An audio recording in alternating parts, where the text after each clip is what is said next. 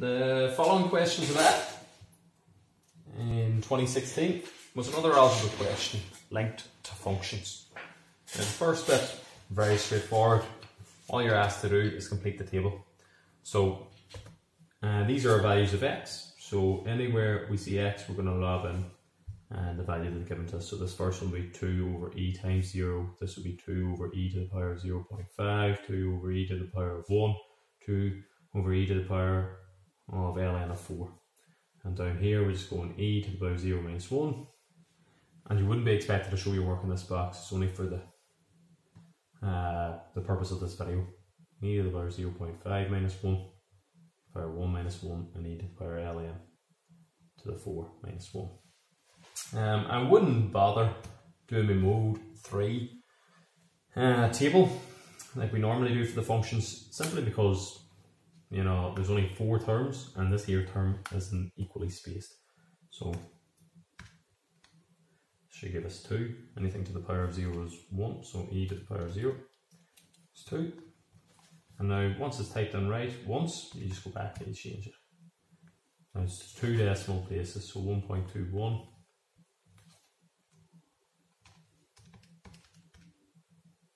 0.74 and ln of 4, not a bother, ln 4 is a half or 0.5.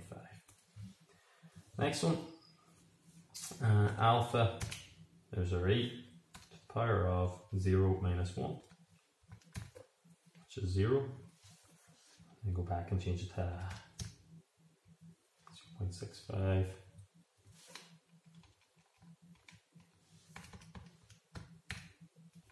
1.72, and again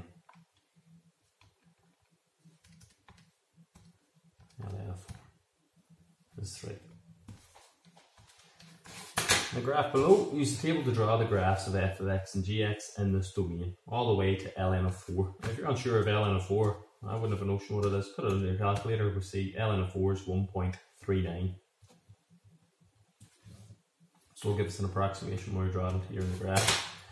So here it goes between 0 and 1. Now how many boxes are there? 1, 2, 3, 4, 5. So each of those is like 0.2, 0.4, 0.6, 0.8, 1.2, 1.4, which is basically your log to the C, or your ln of 4. And up here it's 2, 4, 6, 8, 10. It's the same thing. 0.2, 0.4, 0.6, 0.8, and so on. Draw the graphs of f of x and g of x. So I'll do this f of x in, say, blue pen. So our first value is 0, and our y value corresponds to that's 2. Next one's 0.5, so halfway between 0.4 and 0.6, and we're going to 1.21.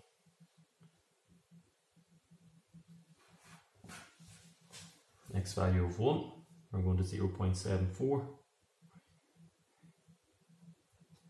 And then your ln of 4, which is 1.39, we're going to a value of a half. And join that up.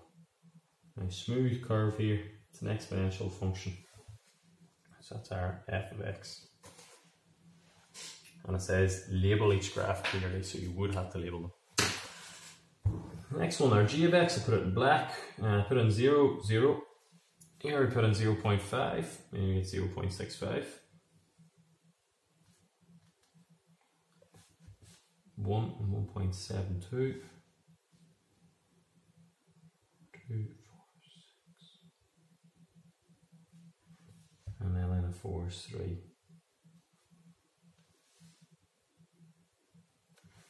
Again, nice smooth curve. So g of x, and we've labelled them. So as you can see here, use your graph to estimate the value for which f of x is equal to g of x. That's asking you, where is that blue graph equal to the black graph? You know, so where do they intersect? As you can see, they intersect there. And as estimate the value of x, I haven't asked you for the point, so estimate that value of x, say halfway between 0.6 and 0.8. X is equal to 0.7, or x, if you like, approximately equal to 0.7. Now, this is the bit where we're going to get the actual answer by solving it using algebra. So solve f of x equal to g of x using algebra. Our f of x is 2 over e to the x. is equal to g of x, e to the power of x minus 1. I've seen a student once doing it, which is very clever. They made this equation easier by making a substitution, which you would have learnt about in your algebra chapter. So if you let u is equal to e to the power of x, this equation then is written as 2 over u, 2 minus 1. As we've seen in the previous question, when we've got fractions and when we have an equals, the fraction can disappear.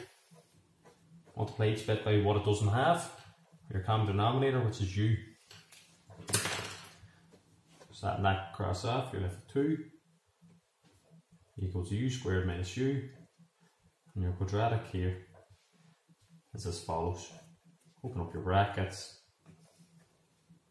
Minus 2 plus 1.